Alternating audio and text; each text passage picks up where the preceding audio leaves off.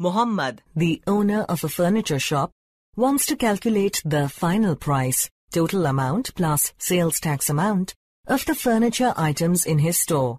He has created the worksheet shown here for this purpose. The sales tax amount is 8.6% of the total amount. Can you help him in this task? First of all, open Excel 2013 and start creating the worksheet. After creating the worksheet as shown, select cell D2 and type inverted comma start equal to B2 multiply with C2 inverted comma closed and click enter. The result of the operation will appear in cell D2. Then select the cell D2 and using the autofill handle, drag it to the cell range D3 to D5. You will notice that the formula used in D2 has also been applied to the cell range D3 to D5. Notice that the formula uses relative reference. So the cell D3 to D5 displays the values as per the cell reference.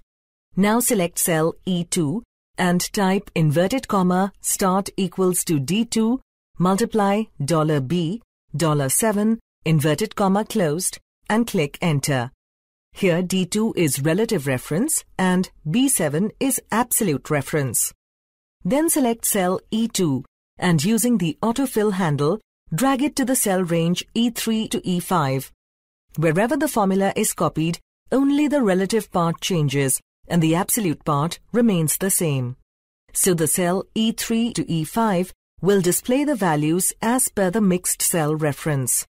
Now select cell F2 and type inverted comma start equals to D2 plus E2 inverted comma closed and click enter.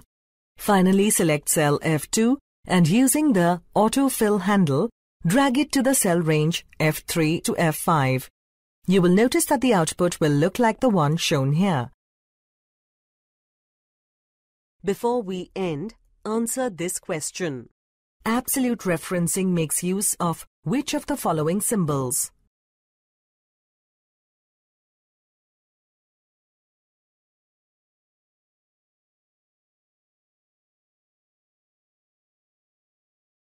Yes, that's correct.